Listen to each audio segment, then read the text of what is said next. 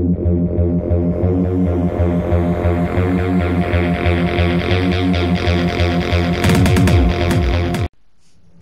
what's up guys, it's Vader, and I know what you're thinking, why am I looking at Warhammer stuff on your channel, Vader? And the reason is, I'm actually getting back into Warhammer. I recently purchased a bunch of Space Marines, as you're seeing on screen now.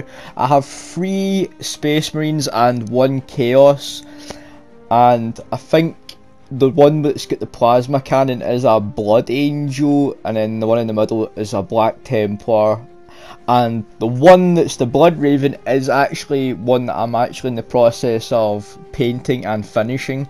It's still got a long way to go, but yeah, made him look like a Blood Raven because you actually can. And I think, I don't really know the Legion, I think it's the Black Legion for the Chaos Space Marine.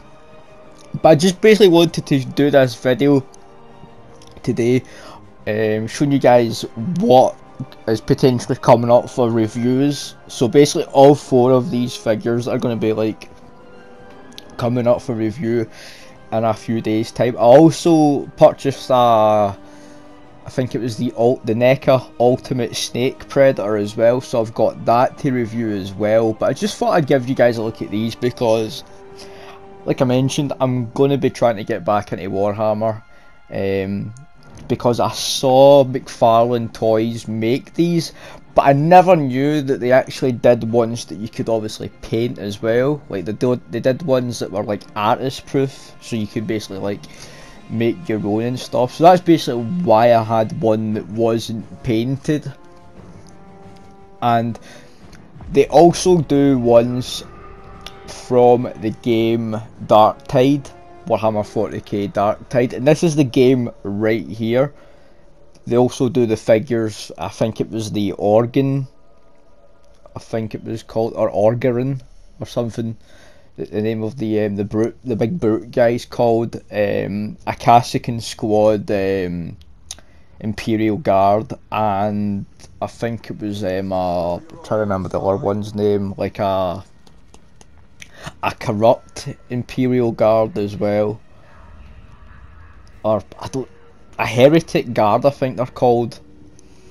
I don't really know exactly what they're actually called, what the figure is actually called, but you fight a lot of them in this, and this is like some of the weapons that you actually do get with the figures as well. And I didn't realise that the one that you actually get with the Space Marine is actually classified as two-handed, because you normally see the Space Marine ones using them one-handed, but that's it there.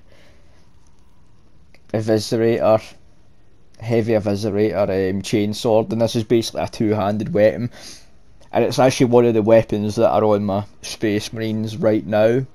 But I didn't realise that it's actually meant for meant for two-handed on obviously a regular Imperial Guard, but like for the Space Marines they just use it one-handed, or they actually use it two-handed as well. But I've only ever seen them use it one-handed. I mean, it's a fucking Space Marine we're talking about, but these are some of the guns that you can get in Darktide. I might do a video on this game, like a little review on it and my thoughts, because I've actually been really enjoying it, and obviously we have the plasma gun as well. I had to repaint my plasma gun a little bit, but I might go over it again, add some white tones into it, and then go over it with a gloss vanish, just to bring that out as if it's like got the energy pulsating in it. And this is obviously my favourite gun, is the bolter. Didn't realise that they had more than one type of bolter. This is the spearhead bolt gun. Space Marines usually have these. I don't even remember the what's it called, like the cartridge size, like how actually big the bullet actually is, but apparently it's like a really oversized bullet. And this is obviously the armor that you can get, and this is the other figure that you can get. This is the Algrins. This is like the Algrin stuff I'm looking at, but you can actually get a figure of this one as well. unpainted and painted as well from Mcfarlane Toys, and obviously you can paint it however you want.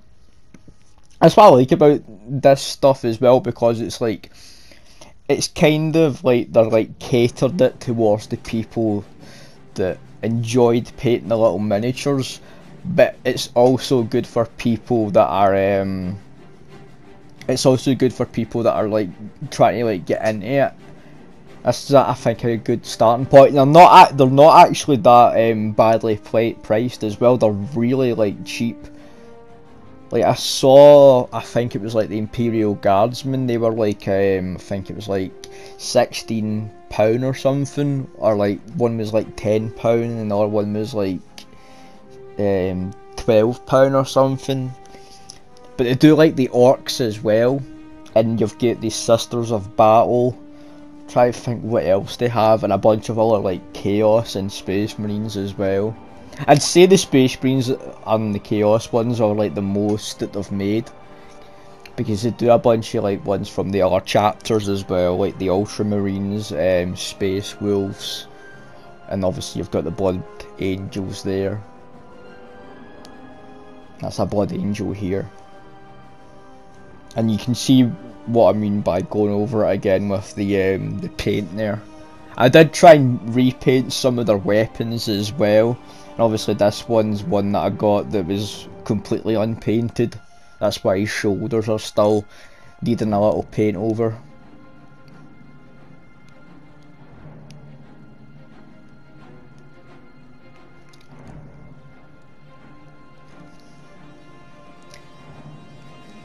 But yeah, like I mentioned, I'm really liking how these are actually looking.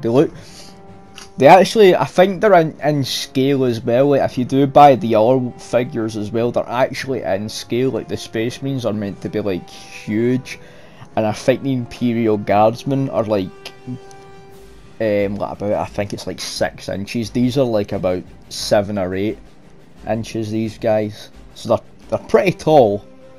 They're very heavy as well, especially the one that wasn't actually painted, that I actually had to paint myself.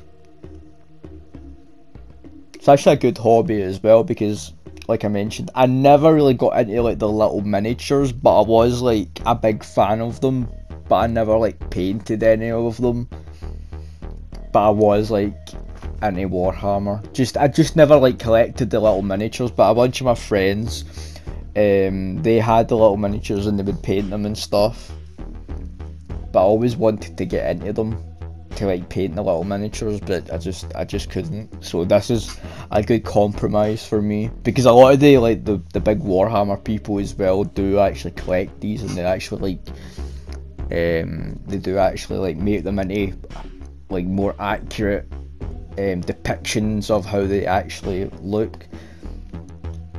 Like I mentioned, I will be doing an actual review on each of these. I'm just like doing like an actual kind of like preview on what's coming up. So it'll be like the 3 Space Marines, and then it'll be the Chaos Space Marine, and then obviously that Ultimate Snake Predator by NECA, that'll be getting reviewed as well. Can't wait for that. Because when I saw that, I'm like, I need to get that. I need to get that one, because it's one of the ones from the Lost Tribe, sorry, that I haven't got. So I definitely did need that one. But yeah, I'm really liking how these have actually turned out, with the little minor repaints that I've done on their weapons and stuff. Like you can see like the bullet casings on the Space Marines bolt gun there. I did that, and then obviously painted the little bandage that he put round the like the strap that he put round for the magazines. So yeah, but anyway guys, I'm gonna end this video here, but I hope you guys enjoy the rest of it, just not with me talking. So as ever guys, take care, and thank you so much for watching. As ever guys, take care, and I'll see you guys in the next video. Cheers guys, thanks.